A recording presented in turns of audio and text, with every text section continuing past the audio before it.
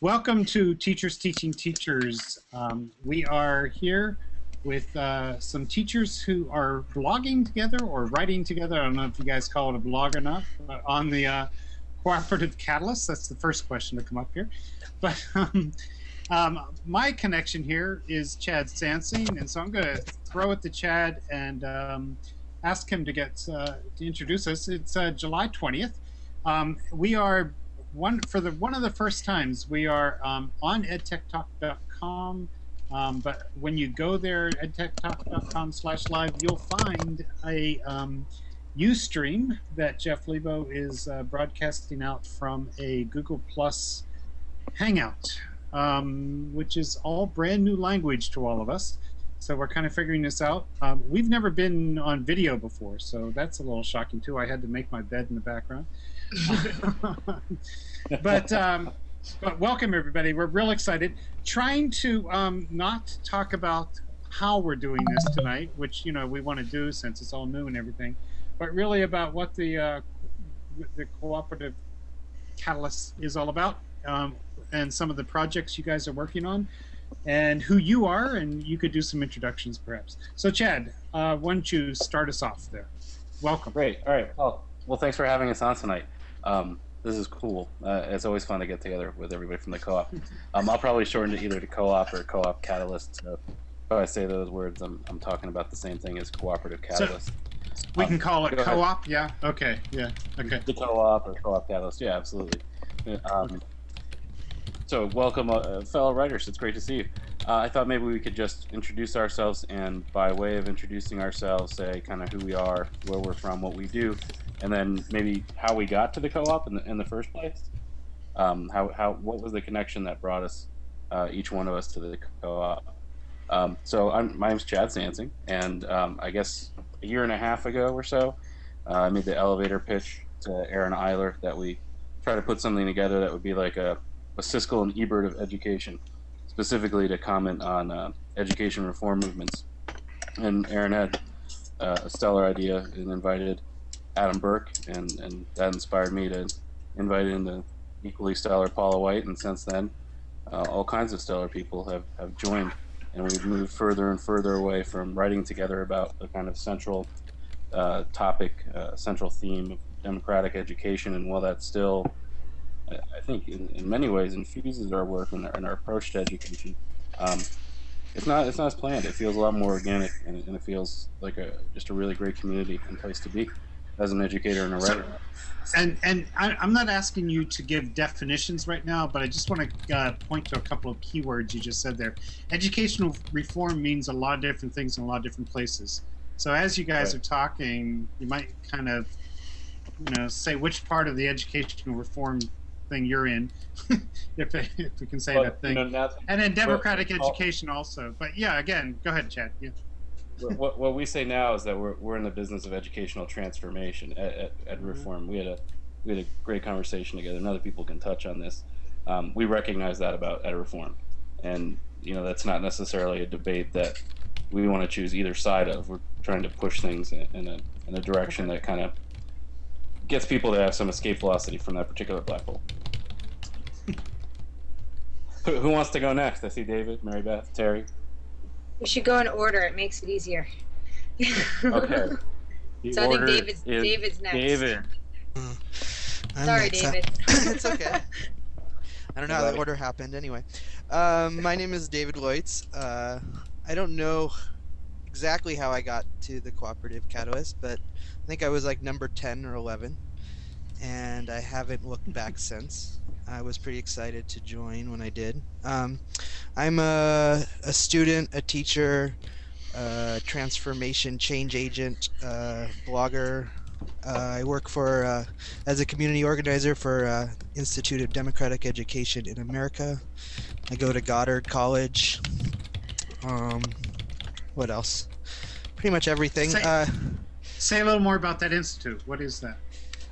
IDEA is a pretty brand new organization working to do both grassroots and national campaigns and initiatives to help promote the tools that that help students, teachers, community members enact the change in education that everybody's looking for.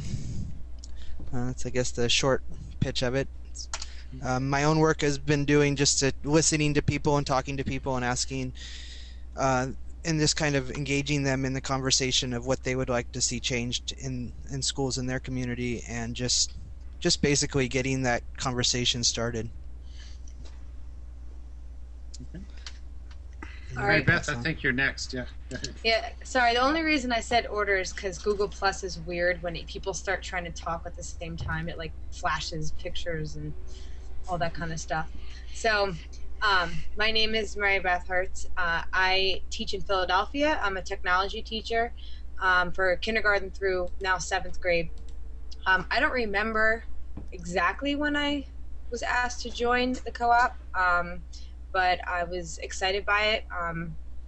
And as far as the reform thing goes, I definitely am involved in a lot of conversations about reform that look nothing like what we think about as far as reform on television and on the nightly news. And it's nice to find in the co-op a group of people with that similar mindset that, as Chad said, transformation. We're about focusing on the positive and what works a lot, and there's not a lot of that going on. So we try to talk about what works rather than what's broken, and that's exciting. Cool. All right. Go ahead, Terry. Okay. My name's Terry Elliott, and I teach at Western Kentucky University. I teach Intro to Lit, composition, research methods, and I'm a tech liaison for the writing project here at Western and for the Kentucky Writing Project. And I do a lot of work with I work with teachers a lot, especially teaching them social networking tools. I've been running summer camps for technology for the last 3 years, and as far as reform is concerned, I kind of have the same problem with that word that I have with digital literacy. I don't know what it means most of the time. I know what digital illiteracy is, but I'm not sure about digital literacy. And the same thing with ed reform is, what are we reforming? It seems like a real protean sort of creature.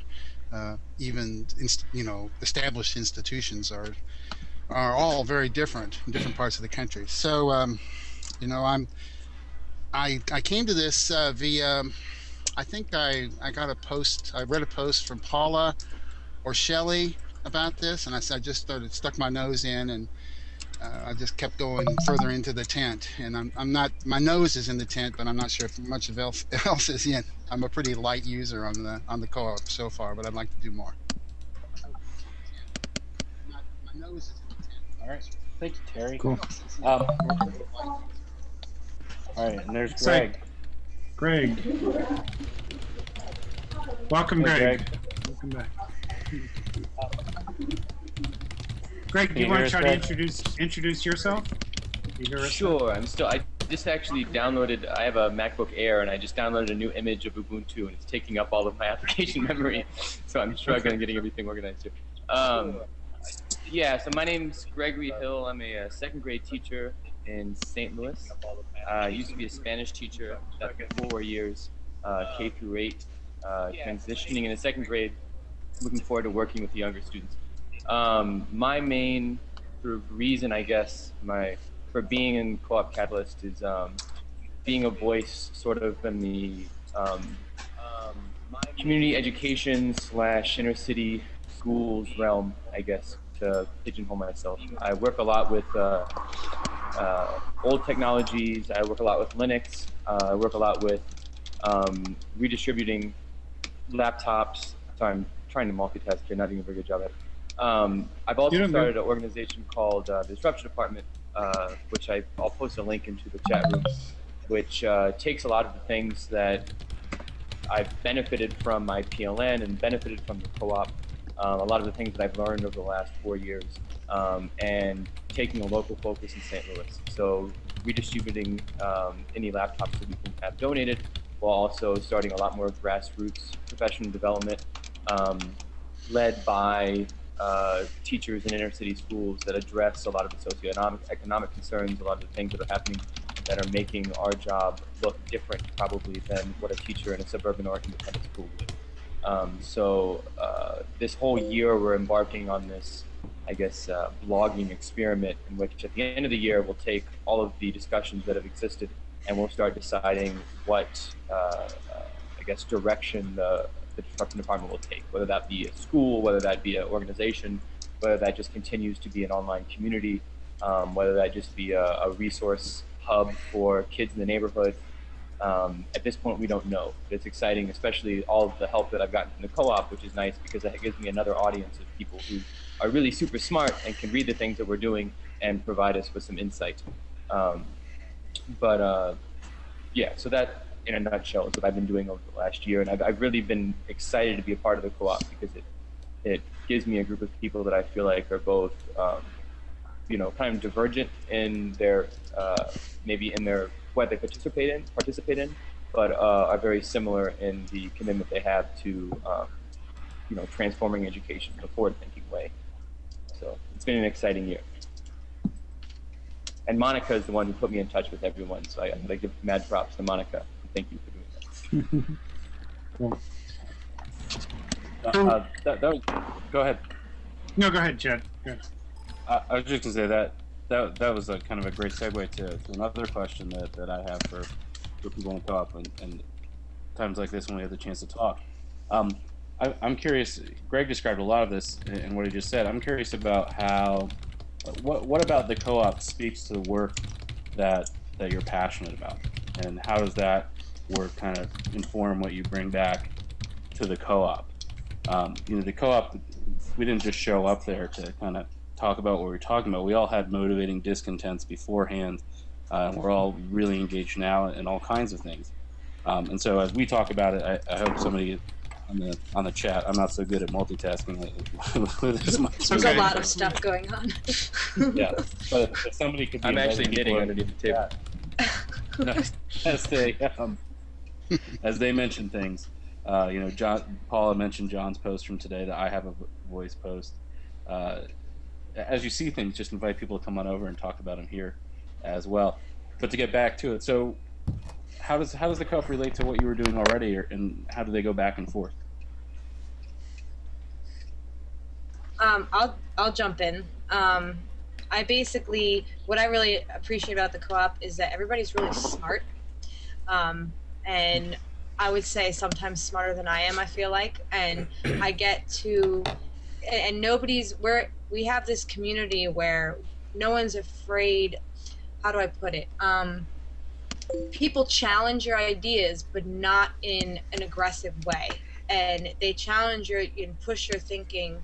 And so, you know, I take that back to my classroom, and I take that back to my own experiences, because, you know, I might be running along this path thinking, oh, XYZ, XYZ, and then all of a sudden somebody throws in an S, and I'm like, oh my goodness, S, I never thought of S, and now I got to incorporate S into my thoughts. So that, for me, that's kind of how I bring my ideas there, and sometimes it even happens in the, sorry, I'm reading chats. Sometimes I even read, it happens in the comments. It doesn't even happen in the actual post. And I wish that I was able to read more and comment more, because there's some really great conversations that happen within the comments from the posts that are up there. Can I just point? I just wanted to point out that you guys are real interested in, and I totally understand your interest in keeping things positive and talking about things that work. But I also hear lots of language like motivating discontents and you know, disruption and things like that. So I guess I want to ask that you kind of figure out how to talk about, you know, and challenges. How to talk about how you are also challenging the status quo. I mean, is that fair to say? For sure. And we do have a couple of new people here. But go ahead. Yeah. Yeah. And other people can come along after this or interrupt me. You know, when we talk about, it's just like that word reform. You know, what works is a phrase that's been used an awful lot, and what we're particularly interested in terms of what works is what pushes schools further ahead. what makes them places that are more student-centered, more democratic, where kids are driving their learning through inquiry, and teachers as facilitators and guides, not as managers and taskmasters. Not that I have this single, view of school like it's Oliver, but traditionally there's less control given to students than I think there needs to be for them to really take advantage of the time that they have to learn early on in their lives. So when we talk about what works, we're really talking about what works in challenging the status quo. We're not talking about what works in raising achievement scores. We're talking about what works in moving the conversation and the work of schools to a new place. I think too, and I don't use the word political in the sense of the political process or political parties, but I think one of the the initial things that I was drawn to about the co-op was that it sort of made education political in the sense that it became a discourse that could be applied in reality. So Mary Beth was talking about, oh, well, this brings up things in my mind that I wasn't thinking about. I thought that I was rolling along and doing things perfectly until I hit some speed bump. I think the same thing comes from the sense that we're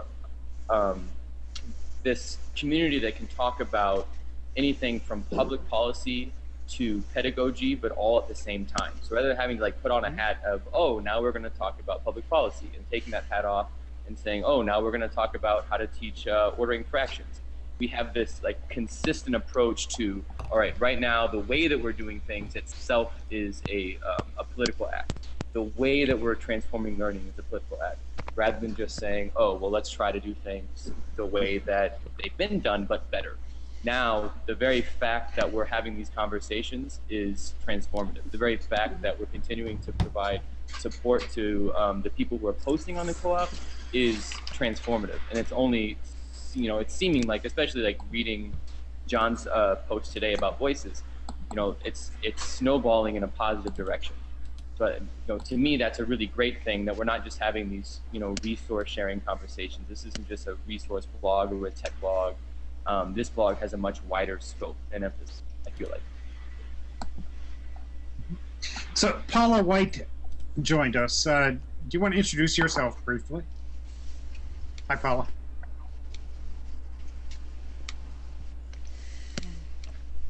I think Paula was having issues with the sound. Okay. I don't know. We'll Are you there, keep working Paula? I almost started. Yeah. And Thomas Steele Malley? Yeah. Can you hear me? Oh, Oh, there you go. There's Paula. Hi, Paula. Hey guys, can you hear me? We can. Yes. Yep. Okay. I'm Paula White. I'm a gifted resource teacher in Albemarle County, the same system that Chad works in, and was one of the original co-founders of the co-op. And for me, it's about the conversation and the transformation that you guys help me do by the thoughts that you share and the actions that you share. So I'm absolutely loving the whole idea of this conversation tonight and being able to actually put real faces with the names and the thoughts behind the names. That's cool.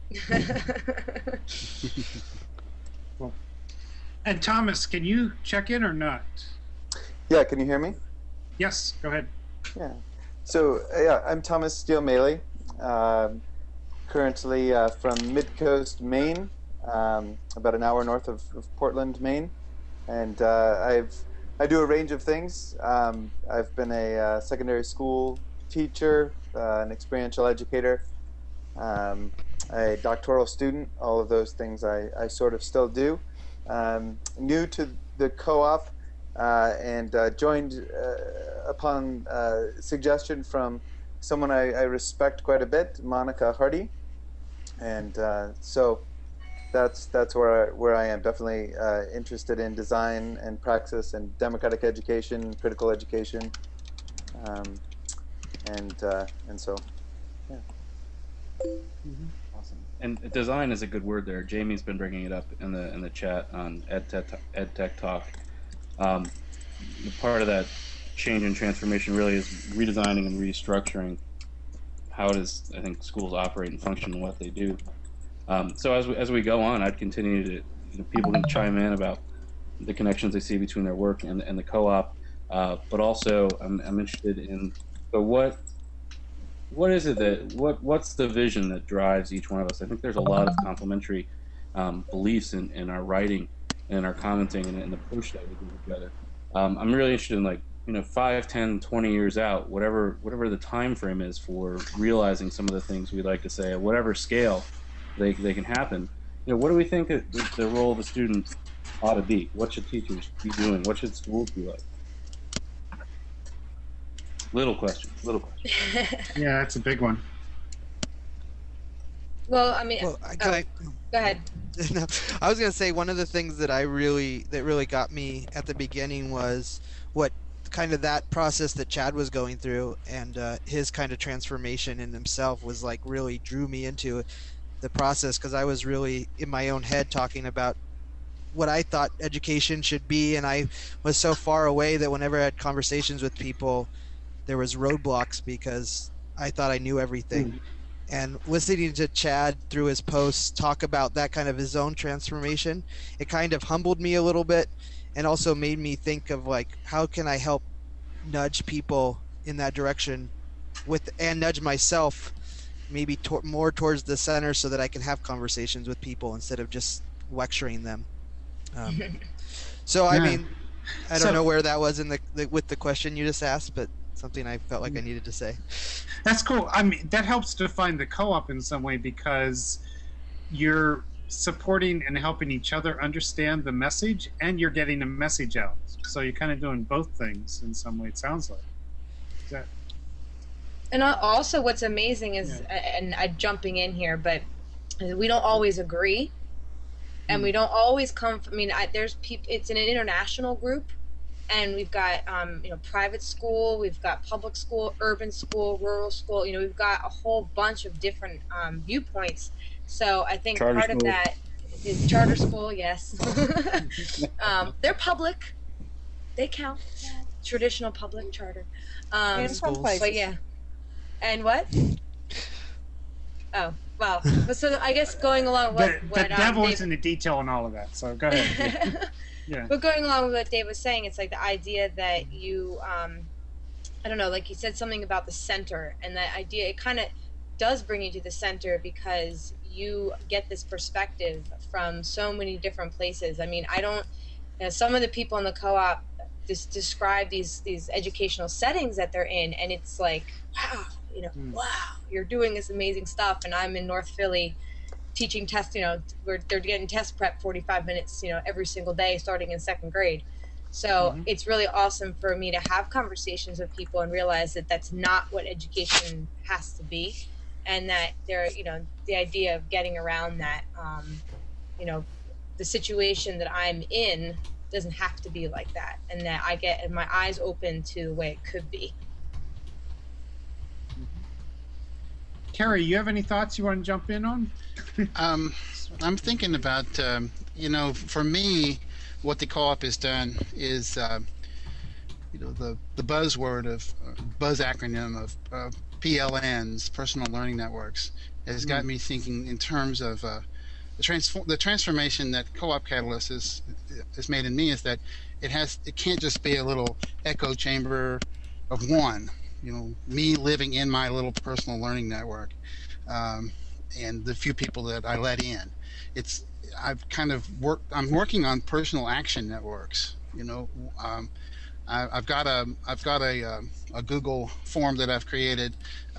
Some people have added to it, but Co-op Catalyst inspired it, and it's a place to go where people can actually look at stuff that they can do. And I think that's, for me, Co-op is about what can I do that grows out of these conversations. Can we stay on that tip a little bit about the personal? Because one of the questions that I think people ask when they come to your site is, why aren't these people blogging on? I ask, why don't they have their own blogs? And many of you do have your own blogs, but what's the difference between being on the co-op, and why do you need the co-op, and why not just have your own blog? Is that question clear? Yeah. Paula, you wanna try that one? Did you say Paul or Paula? Paula. Paula. Okay, so yeah, I think I do want to try that one because I've actually had a couple of thoughts as you guys were talking. The co-op for me is a place for conversation, and while my personal blog is also a place for conversation, I find that I get challenged more over here at the co-op. Most of the comments on my personal blog are rah rah, yeah, hey, that's really good kind of comments. And over here I get asked questions, I get challenged, and I think that's really, really important.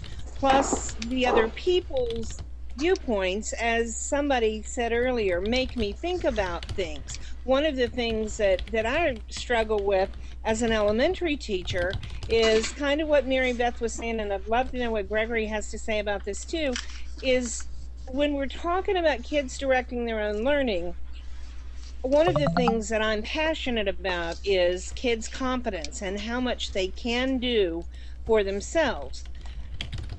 But in a public school where I'm required to teach standards and I'm told what I have to teach, I struggle with how to set it up. I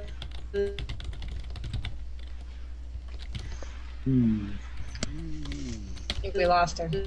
Okay, it wasn't just me then. Yeah. Paula, we're not hearing you if you're hearing us. Just okay. I'll pick up a little bit from there. Yeah, go ahead. You know, and what David was talking about, David came in at a time, Co-op Catalyst and even my own blog were both started in response to just kind of foundering in the classroom. Like I felt like I was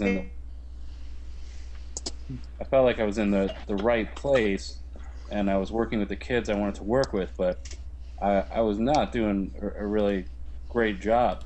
And what I was falling back on was what I had already done. And so I just needed to let go of an awful lot and try an awful lot of different things and things that gave the students more of a say in what they did. And even before that, gave the students enough trust in me that if they went out and took a risk and directed some things themselves, you know, I wasn't going to come back with some kind of traditional screed about what they should be doing with their time. So for me, one of the reasons to have the co-op was to kind of write into existence a community and a accountability and support just for making those changes and for learning to be a teacher of self-directed learners. Say a little more. How is it different when you write into the co-op, though?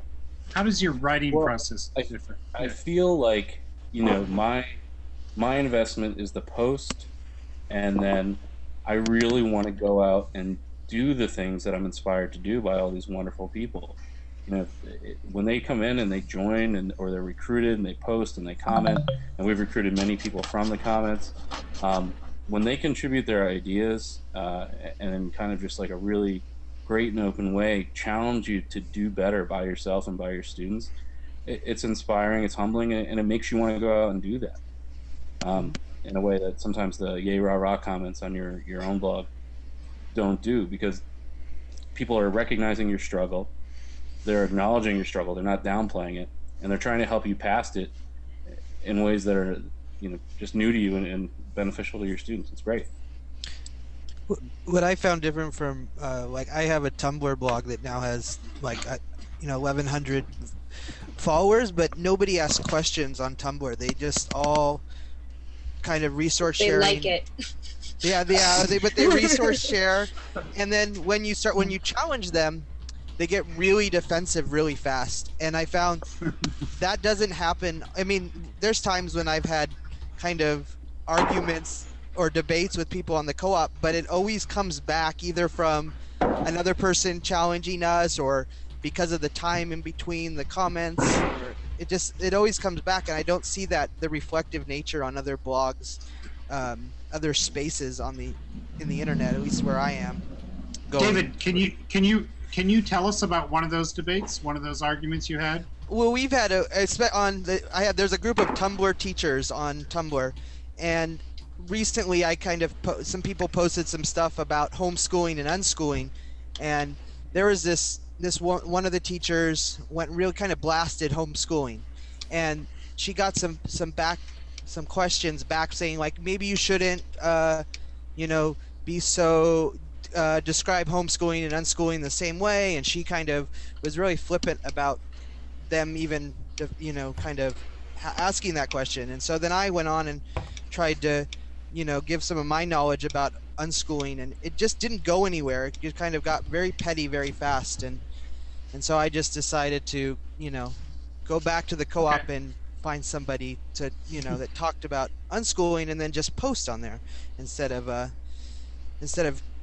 going into the conversation, because it just kind of kept hitting dead ends and dead ends and dead ends, and it was sad for me, because my whole like passion is to get people talking about kind of the alternatives in education, and not to just kind of be stuck in what they're already doing.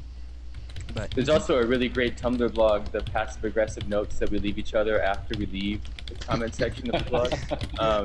You know, we try to keep it to the Tumblr. And I think the best thing for me is the same reason that I started even having my students go online, is that it improves everything that I do. Like if I have an idea that I'm going to put in front of my kids, who are going to be my like most critical audience, right? Whatever I give them, I'm instantly going to know whether or not it's a good idea or not. The co-op, because I know that someone's going to post on everything that I do, unlike my personal blog, I always am going to take an extra step to polish it. And that's going to give me an extra step to think about it. And that's going to ensure that I'm really, even if it's a risk, even if it's an idea completely out of left field, I'm going to think about how I articulate that to make sure that it meets the audience and make sure that it's going to actually create a good conversation. It also is like a go ahead. No, I'm just echoing, I think. So you're saying that you pay attention to your audience more on the co-op than you would on your personal blog? Absolutely. I think for one, it's a different audience. I mean, it's not just a world language or now elementary school teacher blog. The co-op is where I go to express my broader ideas. My personal blog, I'm probably going to share something that I'm doing in my classroom that relates specifically to being a second grade teacher or being a Spanish teacher. With the co-op, sure. I know I'm not going to alienate any of my followers on my personal blog who might only be interested in receiving resources or receiving some sort of a reflection on an idea that I implemented. With the co-op, I know there's no limit to what I can talk about. And that's a really empowering thing for, you know, I'd venture to say probably the least experienced teacher in the co-op. At this point, I've been teaching for 3 years, my fourth. I'm also probably the youngest one. So the ability to have a group of people that aren't just new young teachers to talk to and bounce ideas around, and then make me feel like I'm a professional. I mean, that's something that I don't exactly get at my own school. So to have the co-op to be able to at night or even during the day go to and say, all right, here are my ideas, and to have people actually engage with me on that is a really empowering experience. And I've grown as a teacher because I have that. I can engage in wide-ranging conversations, and then on my personal blog, I can share those smaller conversations that are going to help us out day to day. That was terrifically well said. I often feel kind of the same way. I work at a really small... I'll take your passive-aggressive note off the Tumblr blog. I work at a really small school, and like, there's not the same opportunity that I experienced in the past at a larger school of, you know, you going down the hallway, finding girlfriends. We're a team that really has to work together, but there's not this wider community to go and try ideas out with. It's a very a small teacher community. And what the co-op kind of gives me, it's like, you know, if I could build a school culture, if I could build an adult culture for education in a school building, the co-op would be it. You know, what's missing from the co-op is maybe a little geographic proximity and the funding to start our own school. But in terms of the culture and just the willingness to, it's been said before, just the willingness to question and push. It's a real critical kind of solidarity. It's great. Paulo, did you want to throw in there? You jumped in with us. Yeah, thanks. So I'm a relatively new member of the co-op, thanks to Chad Sansing. And I just wanted to talk about something that Terry brought up, which is this idea of a personal action network. And that's how I engaged with the co-op, you know, thanks to Chad. It's around a blogging effort to support the National Writing Project as we were facing funding cuts from the federal government. And the thing that was really remarkable about this was just the outpouring of blog posts from around the country. So it was essentially the the Catalyst community, those of us on, in this hangout right now, but then, and everyone else making the decision to facilitate a larger community of writers to essentially try to enact, change, to really oppose, what they felt like was an unfair decision by the federal government. And, there was not only hundreds of blog posts, but responses from, or efforts to reach out to the Department of Education. It was really an incredible effort and example, I think, of democracy in action, which I think is really what the Cooperative Catalyst is about, ultimately, from my perspective. Well, and then going along with that, Paul, the idea of you use the word democratic, and I'm actually a member of 2 co-ops. I blog for the Cooperative Catalyst, but I also am on the board for a food co-op. So I've been obsessed with this idea of flat leadership and just kind of the idea of organic communities that kind of build around a common theme or common goal. And so I think that the co-op is just unbelievably democratic. I mean, we would never tell somebody, no, you can't post that. We have like private emails that go back and forth where someone says, oh, somebody wants to do this, and can we post that because this is a person that wants to guest post. And I don't even remember a time where somebody said, no, you can't post it. So just that idea of being, just never shooting down an idea and being open to any idea out there. I mean, granted, we haven't had like Rush Limbaugh say, I want to do a blog post on education, but I don't know what would happen. We probably would let him do it. But well, you have community norms, yeah. Yeah, but that idea of democracy as a group. I think I've heard Chad at least describe some decision making, and I was wondering if you guys could describe how you decide to have a common theme for a while, or an issue that you're addressing for a few weeks, or you don't decide to do that, or you just let it happen naturally. How have you worked that out a little bit? Because I think you did try to have some common questions at some point, didn't you? Yeah, I'll talk about the beginning, and then people should also just jump in and talk about what inspires them to build as they do now. At the beginning, we were very much trying to figure out democratic education for ourselves and the kinds of changes we might need to do to make it work in the places we were, and that was Aaron and Adam and Paul and I. And so we went through. We had kind of like a roadmap of 8 or 9 or 10 topics and an idea to do a couple book reviews here or there. We got to our first book review, I don't know, 5 or 6 weeks in. It was Kirsten Olsen's Wounded by School, and then she saw our posts and came and commented on them, and was gracious enough to join us, and we recruited her. And around that time, other people started coming aboard. Casey Corona came on board, and he was great at the beginning. He really pushed us and asked, what else could we do, and why are we doing it this way with the set topics? What if I wanted to post this then, or was inspired by something else, and how do we have to do this? So we experimented with weird cascading schedules and things, and it worked when it was small, and it worked when we were kind of there to do the democratic education thing. But as we kind of got to the end of that road and thought about, okay, what else do we want to write about? I think Casey's ideas really stuck with us, and we just tried to open up the topics. And there's talk in the back channels now and again about, well, do you want to talk about this week? Is somebody going to respond to this article and this paper or that paper? But I think the most common topic that we might organize around now are these movements that we want to help. The blog for NWP, the Blogger March for the Save Our Schools March. That's the way I see it. It's a community of great trust, and we trust one another to bring things to the table that are important to us and that we can value and help each other with. And occasionally we hit on something like a campaign that many of us want to buy into, and we kind of hash that out in the back channels and then run with it with a group of people who are committed to it. And we make some work.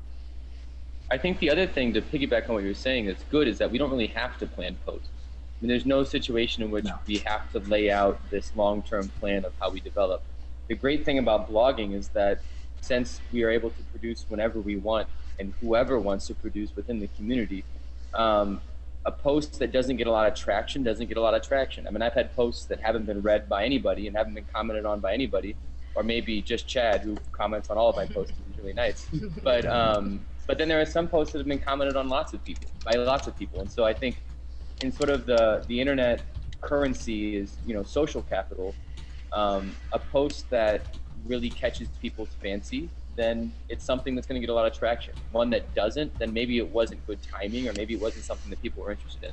So I don't think we have to like sit back and consciously design what we're doing. I think it just depends on the relevance of each post, and it depends on the relevance that the group is seeing at that point. So I think that's one of the things that Mary Beth was talking about in a cooperative, is that it is organic. It does just sort of, an idea hits me, I don't sit down and say, all right, well, does this fit with what we're doing right now? I say, okay, well, is this something that the co-op would be interested in? Maybe. All right, I'll post. If not, then I'll post on my personal blog. So I think that's one of the really great things about this, is that since it's not one person asking for, let's say the other model that I've seen is, you know, guest posts, right? So if you have guest posts, then it's one curator saying, hey, will you write a post about such and such thing?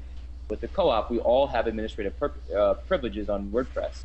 So we can all just post anytime we want to. No one has administrative oversight. No one has editing privileges. You just post. And I think Chad said that the trust that we have for one another allows that to work really well. So it's something that it's great to be a part of for that reason. So. Yep. Part of the editorial like body of us is just the people who have the most either energy or passion at that time, or you know, certain people have weeks where they're a little bit more active. Some people disappear for months at a time and then come back. And I mean, some people like to really I really love to go on Tumblr and Facebook and, you know, and share posts from other people. Some people stick to Twitter. I mean, it is organic, and there's the leadership kind of goes up and down based on who has passion or energy for one type of thing. I mean, be it the web design, the web presence, anything from, you know, I like to get guest posts people because it's fun for me to kind of have that kind of back channel conversation with them to help them put their posts together, you know. We did oh, sorry. Go ahead. I was just thinking about where we had talked about, David just mentioned the web design, and I was putting in the chat that we did go through a couple designs and changes that had to be kind of agreed on by a group of, you know, us as a group, and most of us had never met face to face. And what we did end up doing, which actually I thought was kind of interesting, was we ended up creating certain categories for our blog posts. And that was because at first it was just like the tags were out of control, because when you have, what, 10 or 12 people posting, everybody's like, oh, I'll do my own tag, whatever, and to tag it however. Right. And we actually did manage to agree on using a certain set of categories and tags to help kind of begin to organize this huge, you know, as the co-op grew and there were more and more posts, it got hard to actually find a post. So, right. You know, we did actually, you know, we have I had to have, you know, as much as democratic and organic it is, there is a method to the madness, because if there wasn't, then, you know, it just would get overwhelming in trying to really keep the conversation easy to follow. So we did have to go through that process. What are some of those categories, if you can, somebody can say? There's advocacy, philosophy, learning at its best, teacher stories. And we even argued about, like, should ed reform even be, not argued, I shouldn't say, because it's not really an argument, but, well, no feelings were hurt, as from what I remember, okay. But, you know, trying to talk about the idea of the label of ed reform. Do we want ed reform to even be a category? And, you know, that, so you going back to the way beginning, you know, when you had mentioned about what is ed reform, and, you know, we all have different definitions for it. So even within our group, we discussed, well, do we want ed reform to be a topic at all? Cool. Terry, I was wondering if you could tell us more of some of the personal action networks. What other ones are in that form? I saw it right before the show, but I didn't take close note? Well, it's just for me. It's I've just started. You speaking specifically about the Google form that I've started? Yeah, like what else is on there? What are some of the other personal action networks that we might be paying attention to at this point?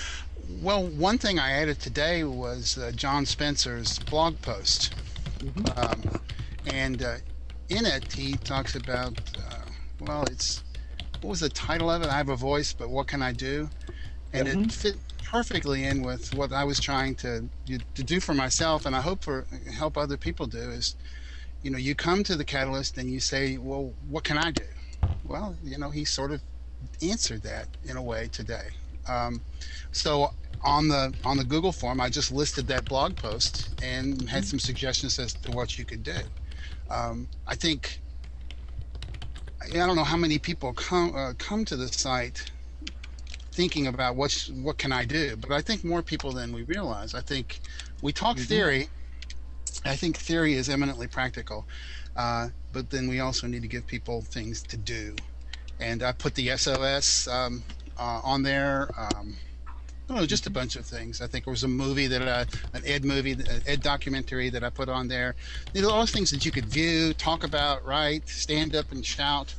And there's maybe 10 things on there. And I'm hoping that more people will. It's an open public document, so I'm hoping more people will contribute to it. Right, and I hope somebody's getting that in the EdTech Talk chat room if they haven't yet. But we'll work on that, getting that out. We have I don't know, 13 minutes left here. Let's leave enough time to talk about Save Our Schools and what you guys are doing about it. Can somebody start from the beginning on that? Let's say you've been so involved in your National Writing Project summer that your head is in your own writing and you didn't hear about this. Let us know, what is Save Our Schools all about? Can somebody break that down and then say what the Catalyst is doing, Co-op Catalyst is doing? Sorry. Somebody want to take that on? I could try. I suggested Paula tomorrow too. Paula, and we actually have a few other Catalysts who are even more involved on planning committees, I believe, with the Save Our Schools March. Save Our Schools is kind of a long-standing in the social media world event plan agenda to bring together all educational stakeholders, students, parents, administrators, lawmakers, and really talk about how to reclaim local authority over our schools, but not in a kind of federal government get off my school's lawn kind of way, in a way that talks about, let's get back to what's really important. Let's get back to the core of education. We're losing sight of it. We're standardizing things, corporatizing things. There's a lot to be learned about the world and about citizenship and about just what it is to be a person at the local level, at schools, and kids and adults can be trusted to do this without so much oversight, intervention, and interference. And there's a conference in Washington, D.C., several big-name keynote speakers. There's a march, I believe it's Saturday, July 30th, in Washington, D.C., and the co-ops piece is to help and host. Does it go through August 1st, is that right? It's those 2 days? I think it's July 28th through the 30th. 28th. I think the conference is on the 28th. Oh, and here's Paul. I'll turn it over to Paul in just a second. And our piece is Blogger March. Whether you're there, whether you're not, and John's post is a great example of this. There's a lot you can do. If you can't do the one thing, the one thing is never the one thing that's going to solve everything. There's a lot we can do, and Blogger March is one of those things. Are you there, Paula? Paula, we're asking about Save Our Schools. Are you there? Hello?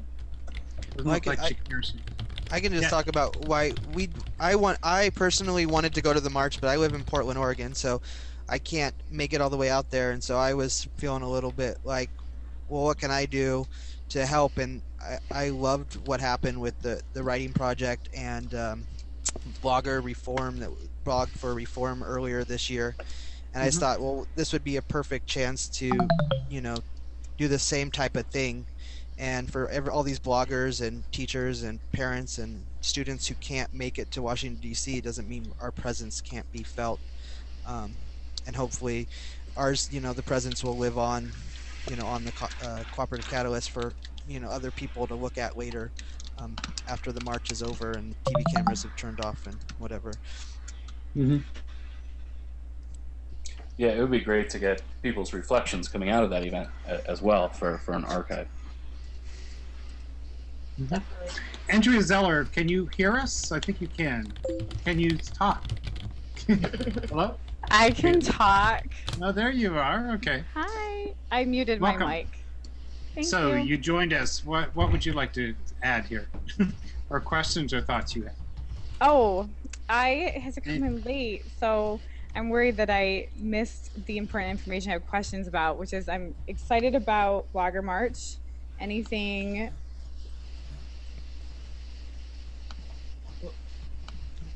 Did we lose you? We lost her. Okay, that's our job, is to break this. We're doing a good job here. Beta. And Paula, anytime you can join us, please join us. Tell us about Save Our Schools. Okay, can you hear me now? We can hear you. Go ahead. Yeah. Okay, so I was just thinking about Blogger March. I actually saw it tweeted out, went and checked it out, and saw Teacher Ken's name on it, saw Sabrina's name on it, saw somebody else, I can't remember, but anyway, I saw 3 or 4 co-op names on it, and then started reading it and thought, this would be great to follow up the blog for NWP with, and let's see if we can get people going. And then I think it was David who suggested the term Blogger March in the Google Groups area. David, wasn't that you that did that? I was, something close to that. Okay, so, initially I had the post all set up and I was going to do blog for SOS March, and then I love the term Blogger March because we're trying to get people to blog about this. And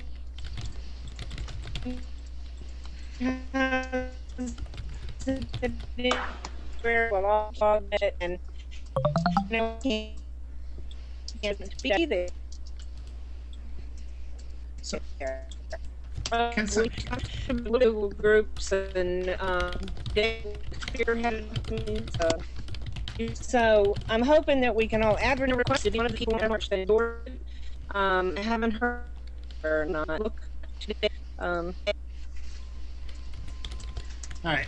Paula's going in and out a little bit, right? But so tell us give us the prompt. What you want us to blog for Blogger March? What do you want us to blog about? Is that a fair question, or well, one of should the I things, know already? Yeah. What do you want to blog about? Okay, fair enough.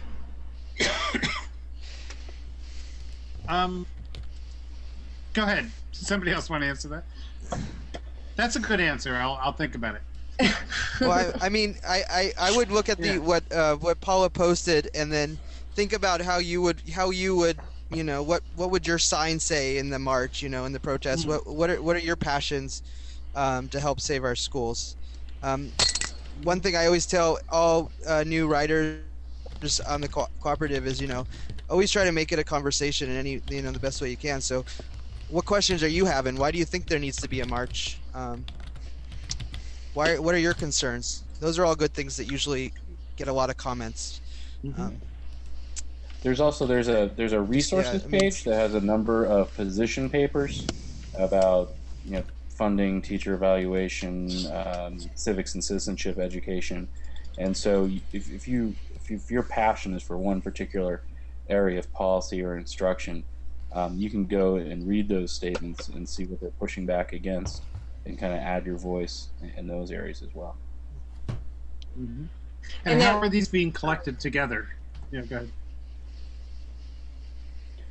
So typically, what we do is we ask whoever is the organizer, whoever agrees to take on stewardship of the archive page, just kind of puts it out there on the call to DM or send them the link or email them the link or just give them a heads up, and then they'll pull the link into an archive page, and that'll link out externally.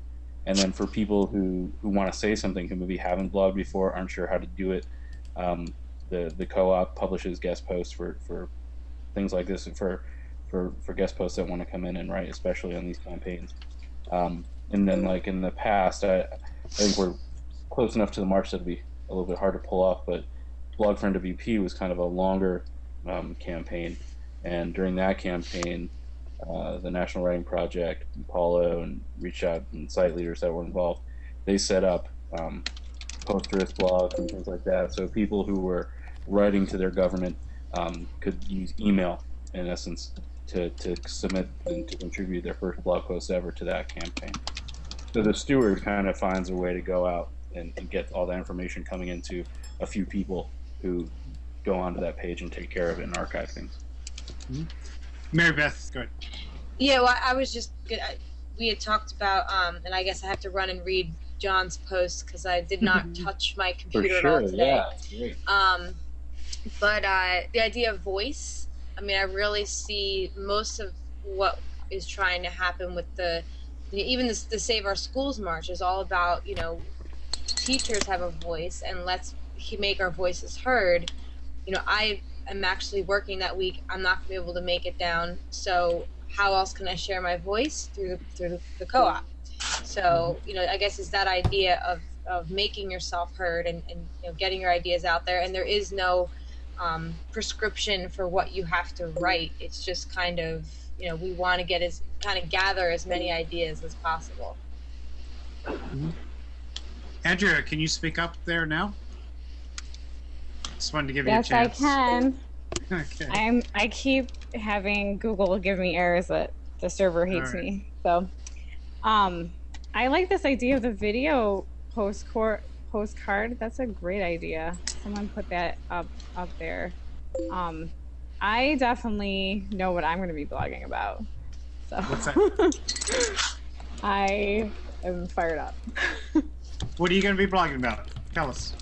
I really want to take aim at this commodification of education, I guess is the best way to talk about it. This idea that we have just outsized influence of business models of education in terms of Gates Foundation and Arnie Duncan being one of the Broad Fellows that were trained. And I think that in and of itself on its face isn't terrible, but I think that we definitely need to question some of that reasoning and thinking, and that's really where mind is right now, because especially being in Michigan with we recently had a bill signed into law that took aim at, now it's easier to fire teachers, tenure protections are reduced and collective bargaining rights are reduced. And it's definitely out of this idea that we need to have merit pay and all that race to the top stuff. So I just feel like we need to speak back and speak some truth to power for a minute.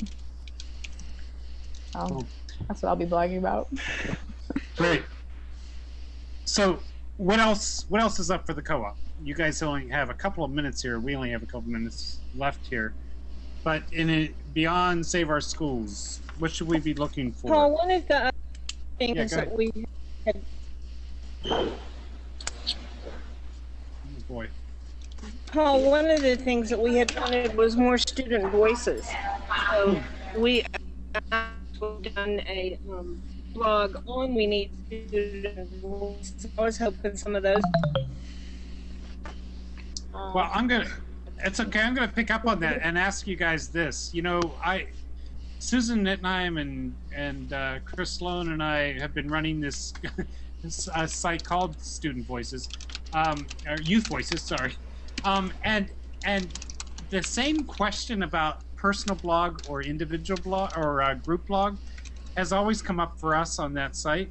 So I was just wondering if I could pose it in this more general way. What do you think you've learned through working on the co-op collaborative that we could do in our classrooms with kids and getting their voices onto a site, for example? So, it's a natural thing for teachers to set up. They love blogging and they want to set up blogs for their kids or to that effect. Not that you have to have an answer to this question yet, but I'm curious to know what you've learned as professionals that we can bring into our classrooms. Can I pose it that way? Yeah. I think if Kirsten were here, she might talk about the joy and passion of learning. You know, I think we're a community of passion. This is something that this shared work is something we believe in deeply. And you've chosen it. Yeah, yeah. And we've chosen it. And so that doesn't necessarily look the same for every kid, but there's probably some ground where they can all come with their passions and find a way to talk with one another about it. And whether it's a blog or not is less important to me than that they get a chance to have those conversations. Mm-hmm. And also, I would piggyback on that, saying that you know, we are empowered as learners on the co-op, and also extending that idea that of empowering kids to you know, follow their passions, but also just to learn from each other and build those networks and feed off other people's ideas and to accept other people's ideas even if you don't agree with them, and learn how to have civil discourse and civil conversations that you learn from, rather than like what David was talking about, where, you know, you just kind of feel like you're in this endless cycle and you're just not getting anywhere. So, I mean, that would be my takeaway, give back to the students.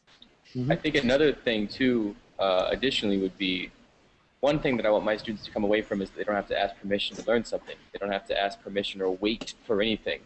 And none of us, you know, I was luckily invited to come to the co-op sort of late to the game, but you know, now that we write on there, we don't have to ask permission from policy groups. We don't have to ask permission from media outlets. We don't have to ask permission from anyone to do anything. We just do it. And if it's great, it's great. If it's not, it's not. I think that's the same thing I want my kids to be able to do. They don't have to wait for someone to teach them something. They can go out and they can do it on their own. If they want to change the world, if they want to make the world that they want, then they're going to have to be able to do that and feel comfortable doing it. And I think that whole like ethic of sort of democratic learning that Mary Beth is talking about is essential. And unless I think one of the things, this has been a reoccurring theme in a lot of posts that I've been reading, is maybe as a rhetorical flourish, but it's no longer an option. You know, it has to happen.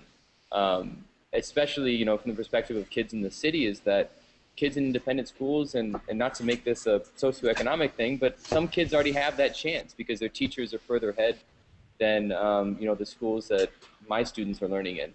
And so it's just not a choice anymore. It has to happen. And the co-op is, I talk to even my second graders, I talk to them that I do this because it models to them this idea to participate outside of when you're supposed to do something, that you can still learn and you can still make a difference doing things that you're passionate about. So it's a good exercise in that.